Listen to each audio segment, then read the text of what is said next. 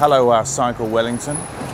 Well, as I said I would, I've come down to help out with a little bit of information sharing with fellow cyclists and the use of these shared areas, which are both bus stops, miniature pedestrian crossings, and a cycleway, so that we don't have to go out into the main bit of the road and in again.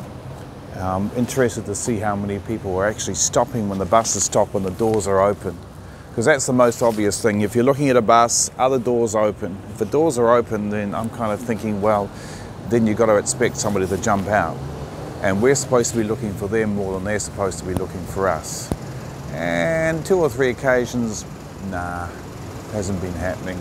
People haven't stopped, which is a bit of a shame. So that's why I'm here. What I've been trying to do is go up, come down in front of a bus, stop there, and hope that most of the people who are with me, if they're on bikes, do the same thing.